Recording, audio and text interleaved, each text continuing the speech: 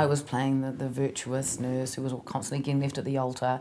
You know, the lovely, you know, everyone would like to be her at some point, probably not for too long, but at some point. And although there was a lot of my nature that I felt was fighting that at the time, I mean, she was you know, a joy to play. I got to work with great people: Andrew Binns, Angie Dotchin, Joe Davison.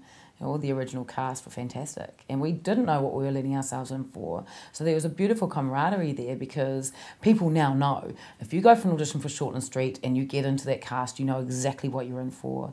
You know how much publicity you're going to get, you know what notoriety you're going to get, and how much public attention you're going to get. Whereas back then we were so green, no one really understood what was going to happen. I was the first one to leave out of the core cast. I was only on the show for the first year. I felt like I'd had my drink full at the end of that year. I had this very strong gut feeling that I wasn't going to get much more from the experience. Not that they weren't offering it, I just think that I had clocked out, and that I had some other things that I really wanted to explore. That was film and theatre.